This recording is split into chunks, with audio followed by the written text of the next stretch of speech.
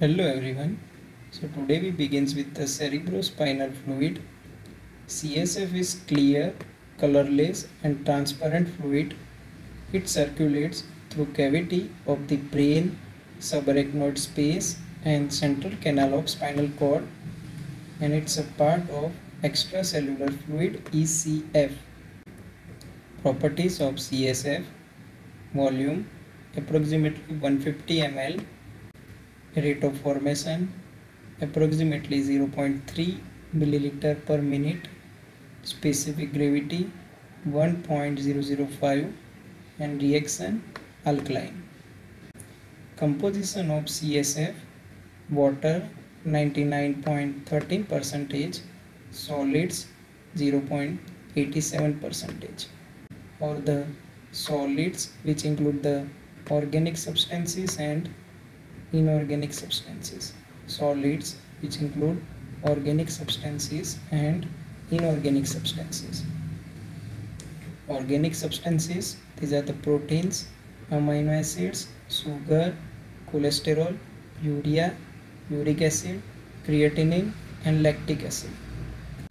Whereas the inorganic substances include sodium, calcium, potassium, magnesium, chlorides, phosphate, bicarbonates and sulfates.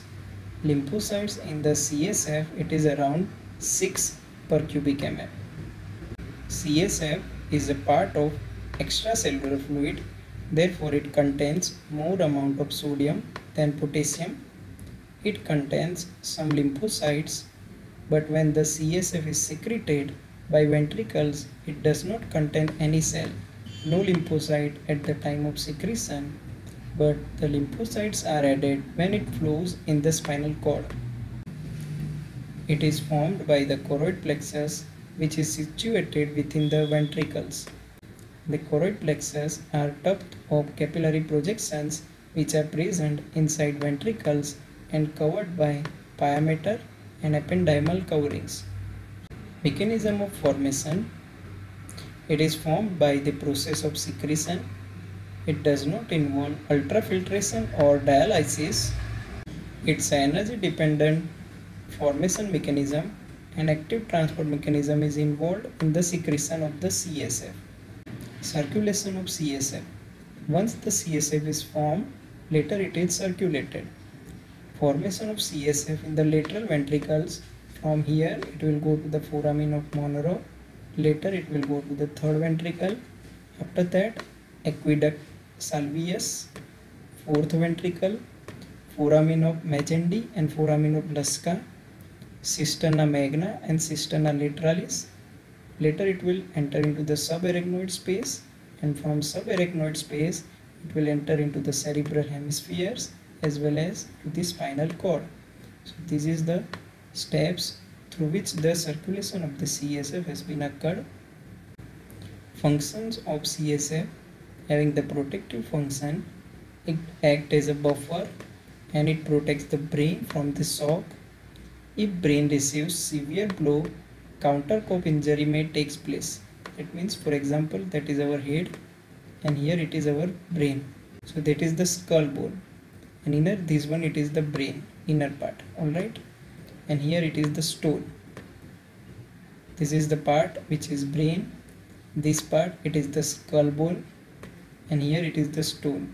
When our skull bone is going to strike on the stone, what is happening? The brain will move on the back side. It's a countercop injury. That means injury or the brain injury is present on this portion. So it's a countercop injury. Regulation of cranial content volume: it is very essential because when the substances are absorbed into the venous sinus, intracranial pressure is raised. Intracranial pressure in turn interferes with the cerebral circulation and it causes asphyxia. So how it is going to be prevented? It is prevented by greater absorption of CSF to give space for increasing cranial contents.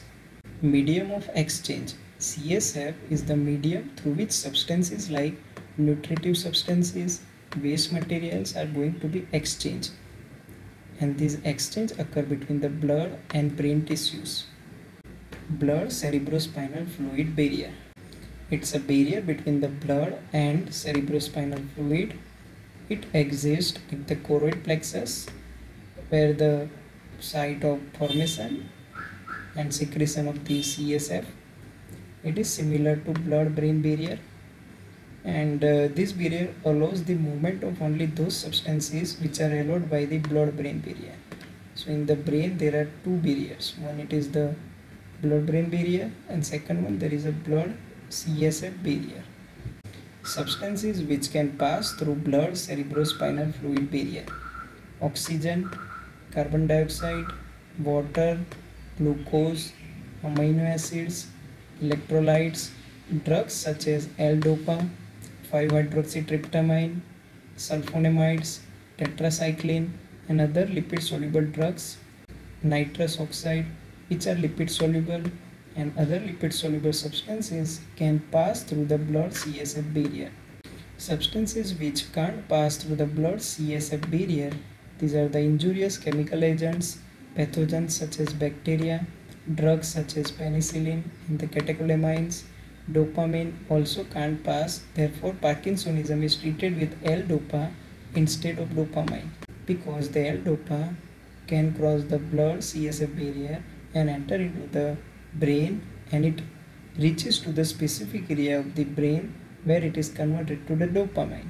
That's why Parkinsonism is treated with the L-dopa instead of dopamine, and dopamine cannot cross the blood CSF barrier. And bile pigments, which are also not going to pass through the blood CSF barrier.